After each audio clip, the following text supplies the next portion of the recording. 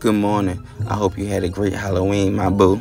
I woke up thinking like how it scares me like Friday the 13th to live another day without you. And honestly, it's kind of spooky to think that another nigga could even be touching you. And I must be crazier than Michael Myers to ever think that I could let you go. And the thought of a nigga touching my Reese cup and my milk duds make me want to stab a nigga like Jason.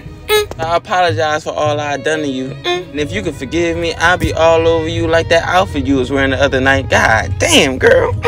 I seen the kids' costumes. They was cute. Bring them by the crib. I'll give them some candy or something. You know what I'm saying? And you know Thanksgiving coming up. My grandma said you could come by and get a plate if you want to. You know what I'm saying? The family kind of miss you. Ain't no biggie, no pressure or nothing, though.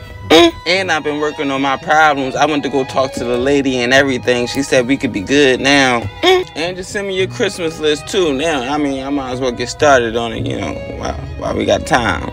Nonetheless, just hit me back sometime this week or this year, or whenever you get a chance to, you know, whenever you're not busy, you know.